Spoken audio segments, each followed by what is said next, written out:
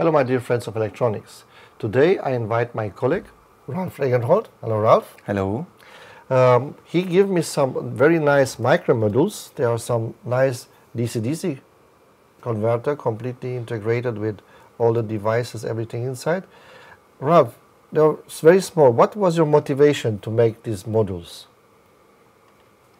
So our customers usually need DC-DC converters from a 3.3 or 5 volt input voltage, and they need an adjustable output voltage. So we designed a very small device with 600 milliampere of current from 2.7 to 5.5 volt input voltage and an adjustable output voltage from 0.6 to 5.5 volts. And the idea was to make it very small, because on an industrial card you have sometimes multiple DC-DC converters and you don't have the space to put them on. Okay. I know they are very efficient, very high efficient, but you told me that there are some precautions, so you have to take in consideration when you are make an evaluation with the eval board. Can you repeat that please to me again? Yeah. I've brought the evaluation board here, and I show how is the optimum setup to test these boards in order to have the same environment than you have in a true industrial card. So usually there, the buck regulator starts first and the output voltage rises till a certain minimum level where the microcontroller or the FPGA is able to start. And then you enable the load, which is the microcontroller. Okay. So the buck regulator has time to rise its output voltage before it sees the load. And this we would like or we need to emulate in the lab as well, the same behavior. Okay, now let's test the board. I connected the input of the module with this channel to 5 volts. The output is connected with the electronic load here, and I set it to 600 milliamps, which is the nominal current of this power module. Then I also connected an oscilloscope at the output to watch how the output behaves. And now we just turn on.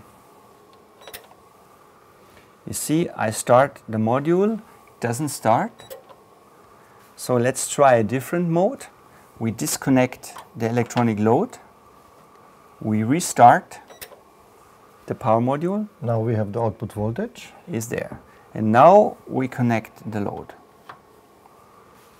And still we have the perfectly starts, and it runs with 600 milliamps and the output voltage is there. So we have 5 volt input, 3.3 output. Yes. So it's important that the load is not from the beginning on connected. Connected. Another option is that we emulate the undervoltage lockout of the load of a microcontroller, for example. So in order to do that, I would set the electronic load at the voltage that the undervoltage lockout would be. I would set it at 1.8 volts, for example. And now we can turn on the system right away and it will work. And start instantly. Start instantly.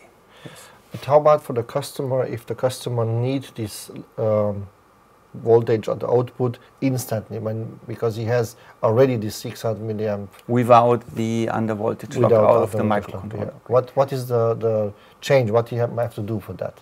Then there is another option. I can show you on the schematic. So here we see the schematic of the power module.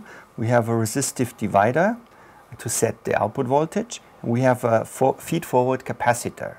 And this capacitor on this board is at a very small value, because the board is optimized for high efficiency for battery-powered applications, where under light load the device goes in burst mode.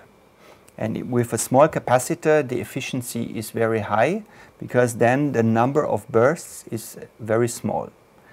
If we increase this capacitor to a higher value, then the device would start right away, even if you apply the load instantly. Okay, so there's only one option what the customer have to do in this situation: increase the capacity of the output of the FF. Of the feed-forward capacitor. Yeah. Yes. And this is the case for non-mobile or non-battery powered applications. Thank you, Ralph. That's amazing, nice information and good advice. I hope you enjoy it and you will have some fun with these modules. Please watch my next videos. Bye-bye. Bye.